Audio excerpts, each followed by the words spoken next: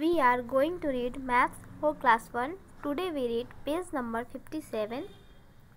Review worksheet 4. Okay, it is given for revision. I have taught you how to solve this type of questions, so now you have to solve it. Okay, question number 1, fill in.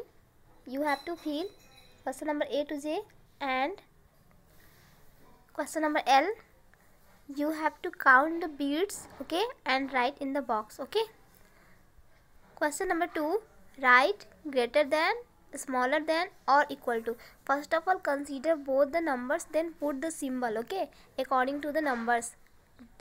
Either it is greater than or smaller than, okay, or equal to. Question number 3, write from the smallest to the largest.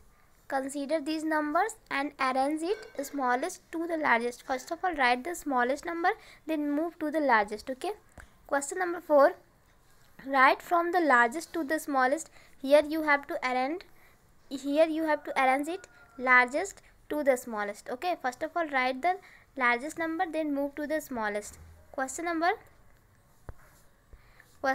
5, take the largest number, okay. Here you have to take the largest number. And question number 6, take the smallest number, okay.